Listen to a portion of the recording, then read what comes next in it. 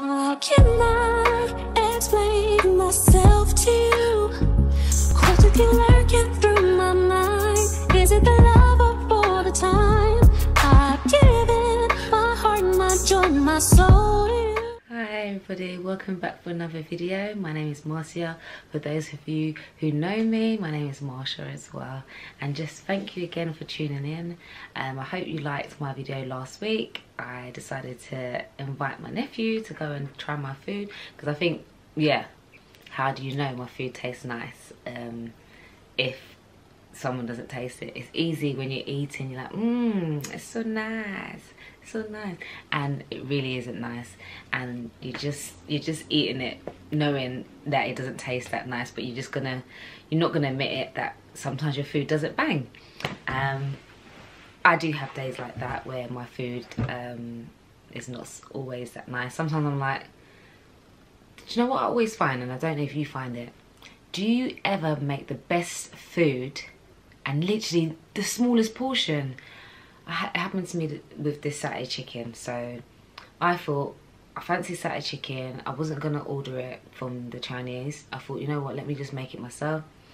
I literally went to the supermarket, got the chicken breast, but when I say I just got some small pack of chicken breast, I wouldn't say it was small, but in hindsight, with the amount of family that I have, I've got people, like 4 of us, we've got to eat. And I think I should have bought 2 packs. I'm greedy. I think we did have some left over, but you know when you're just dishing out and you're just portioning how much meat that you have, that was literally me. And I think that's what sometimes I have, those moments where my food is so tasty, but I've made such a small portion. And this was the time where I made such a small portion. And then sometimes when you think, yeah, I'm gonna make this food, and you literally put your heart and soul into it and it doesn't even taste nice. I do have those moments too, I really do, and they're like they annoy me. They really annoy me because like you literally, I don't know about you, like putting this seasoning, stirring it up, you're like, it smells nice, and then you taste it. Doesn't happen to me very often because smell is very important. I don't taste as I go on. I don't know about you. Do you guys taste as you go on? Or do you just know your judgment just because of how many years you've been cooking? For me, I go by my smell. I go by what it looks like. So yeah, that's kind of what I do. And sometimes it works and sometimes it doesn't. In this case, the Satay chicken was so nice, so juicy. I said it already to you before, but I like to use baking powder or baking soda. Like once the chicken's all seasoned, I like to just sprinkle a little bit of that on chicken breast because for me, it makes it juicy. It doesn't give, it's not dry. I dislike dry chicken breast. And I sometimes when I go to restaurants, that's probably why sometimes I don't really like to get chicken, because I'm kind of more disappointed with chicken when it's dry, and I will never order chicken breast. So like if I went Nando's, I wouldn't be going to get chicken breast or butterfly chicken, because it can be so dry, and yeah, I don't like dry chicken. Although you might have a look at my video and be like, oh, but your plate's dry, there's no sauce on your rice. Well, that's what you didn't see. I used the peanut sauce that I made, and I literally drizzled it over the rice, and I just served it with cucumbers, and it was, yeah, it was nice. So let me stop going on. Please have a look at the video. Let me know how you get on with trying it. Let me know some of the dishes that you want to see. And yeah, enjoy your week, and I'll see you next week Thursday. So as you know, don't need to say it, my chicken is washed and ready. These are some of the seasonings that I use. I will put everything that I use in the description. A lot of it is like curry powder as well as garlic powder. So this is just me mixing it up.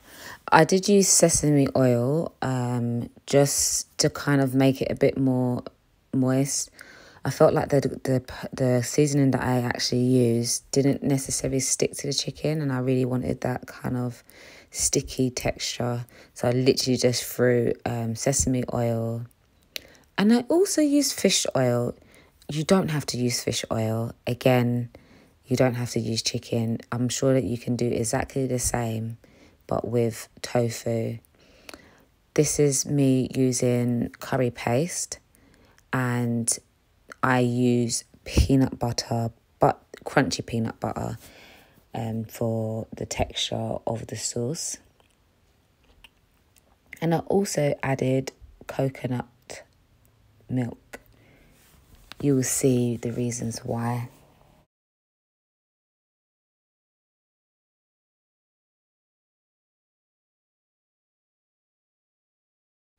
So I literally had to change the bowls because it just couldn't fit. And here is my seasoned chicken. I'm just literally trying to brown it, ready for when I add the peanut butter, the satay sauce. So I'm literally just stirring. So I've literally just got peanuts. These are salted peanuts. I have chopped them and I have beginning to roast them. You can probably find plain peanuts, but I really struggled, if to be honest, to find plain peanuts. So I had to be mindful that they are salty, and so I didn't use too much of those. So I put the chicken aside. It's nearly cooked, but I just wanted to be able to prepare my sauce. And when I say the sauce, it's the satay sauce to go with the chicken.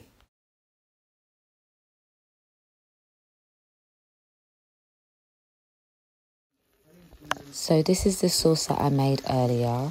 I'm literally cooking it down. I do save some of this sauce because I use it for my dipping sauce.